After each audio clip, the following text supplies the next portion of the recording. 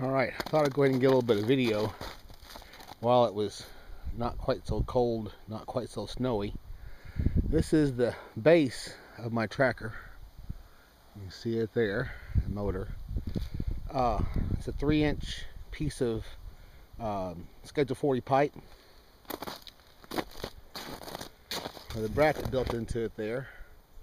And then I've got some angle iron holding a piece of 3.5 inch that it swivels on to raise it up and down. Some more of the angle iron right there holding the actuator on. And this 3.5 inch pipe, the 3-inch pipe slides down inside there, as you can see, and that's what allows it to be able to turn. And this has got a cap on the end of it that's been welded on. But it's also got a hole underneath it to allow water to drain out of it. Here is a cross member, the bottom of it, that holds the bottom panel. And you can see the iron there underneath it that kind of supports that, bent out here at the ends and welded to the bottom of the pipe there and welded to the top there.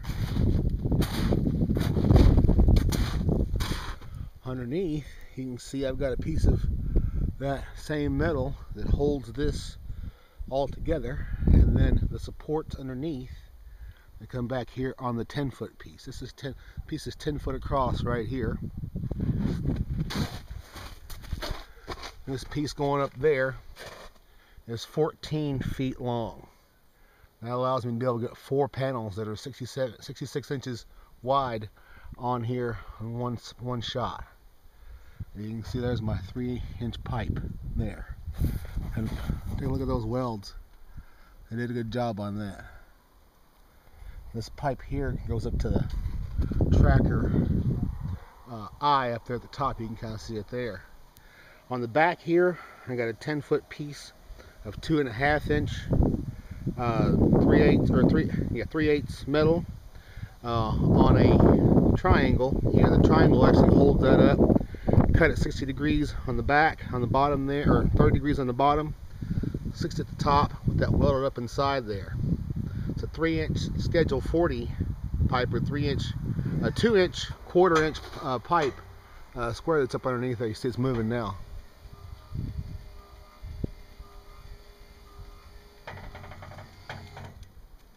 And there it goes, it's moving a little bit there. At the top, I've got a piece of that 3.5 inch pipe that's holding it up here. Notice it's kind of slid back a little bit, so I've got the cable on there. I need to put that ring I've got on the front, I need to put one on the back as well, but this cable holds it pretty well right now, so leave it there. Notice here it's extended up right now. You can see that 2-inch pipe, or 2-inch square that's holding that up. I use a come along I tie into this and raise it up with that to raise the angle for winter time. In the summer I'll drop it down. It'll be about 20 degrees then. The panels, Solar World SW275s. I got the M-Phase M250 inverters on there. Now also had to drill holes for each one of these rails. I went ahead and got the package, and the L bracket right here that holds the rail on that the panels sit on actually had to be drilled in there. I had to do that later on. You need to do that first before you do that. I got 1, 2, you can see it there, 3 here, and 3 over there. So there's actually 6 on each side. And then the same thing over here. I've got a hole here at the bottom to hold that rail on there, and then down at the bottom down there as well. And this I had to use, I got the Strong Arm HD to be able to do that, to do it while it was sitting up here, because everything was up and I had to drill all the holes for that. And you can see right there one of the screws for the holes. But here's the 4 trackers underneath one of them here. And there's one.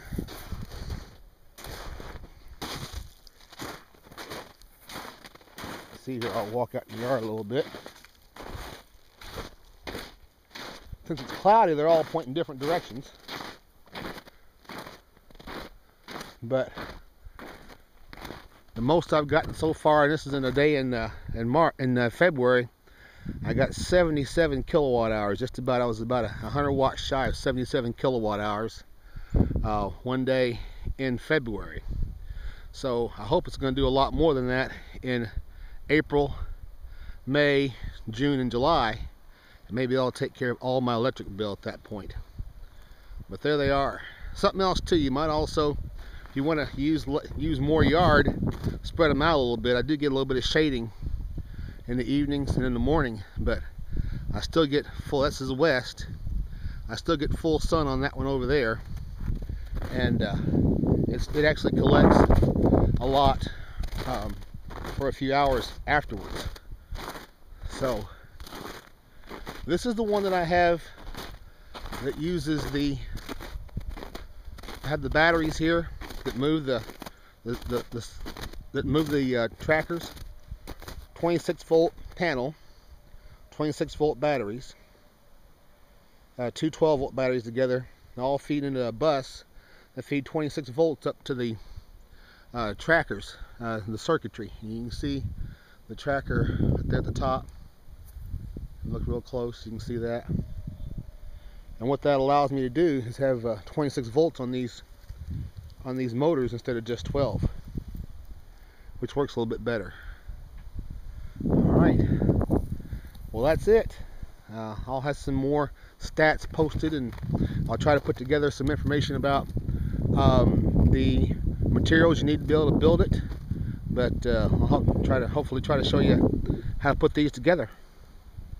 Thanks for watching. Just wanted to add in there also, this pipe, that square, is the 11 gauge square, the thicker square tubing that you use on there. And you see it's got a hole right there. I'm going to taking some on the advice of a friend, I'll take some of the stuff, spray it in there, let it expand out, cut that off to seal it up so it doesn't mess up in the summertime. Notice again how these are welded on here, kind of also support the weight of the panels on the top. So they just welded there in the center, welded out here at the sides too, all the way up, all the way around.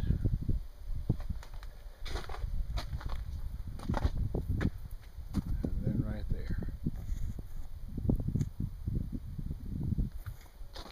Those 3-inch pipes, if you get a 3-inch PVC pipe at the end up there, cap it off with that. That does a pretty good job. These holes are about a foot apart. You can kind of see the holes right there. Need to repaint everything this fall, or this spring. The base sits on a swivel bracket. See it there. Number 8 bolts all around. Loaded up here, loaded there, and that's the system.